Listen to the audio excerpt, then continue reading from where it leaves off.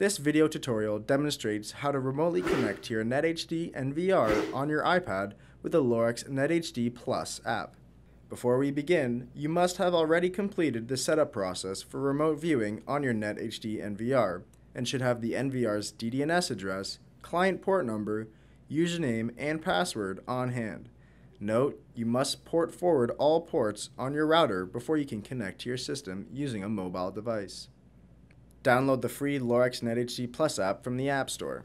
Once downloaded, click the netHD app to open. This is the splash page. To add your netHD NVR to the app, click the Settings button. Now touch the plus button on the top right and configure the following. For the alias, type in whatever name you want for your NVR. For the IP address, enter the IP address.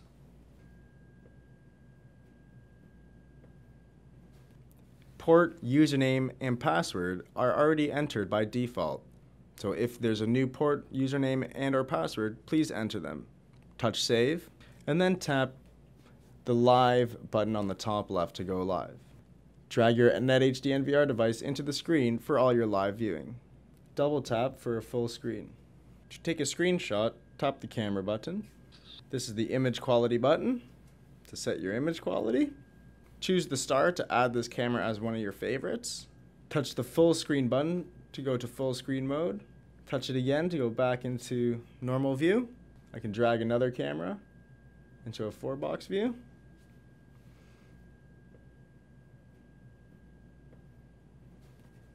To access Playback, touch the Playback button. Tap From and use the sliders to choose your day, the time that you want to back up. Click To for where you want to end the backup.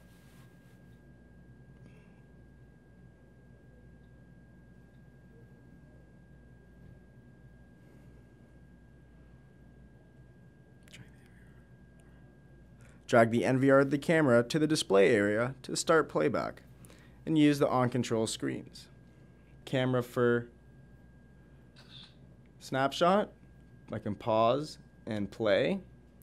Disconnect button, full screen, exit full screen, and I can also drag the timeline to where I want it to start play.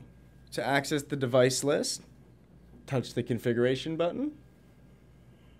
To delete a device from your device list, go to Devices,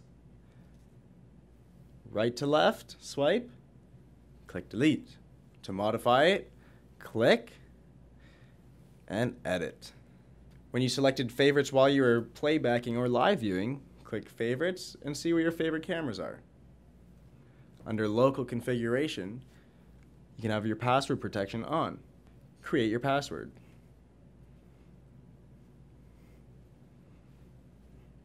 And that's the netHD Plus app for your iPad.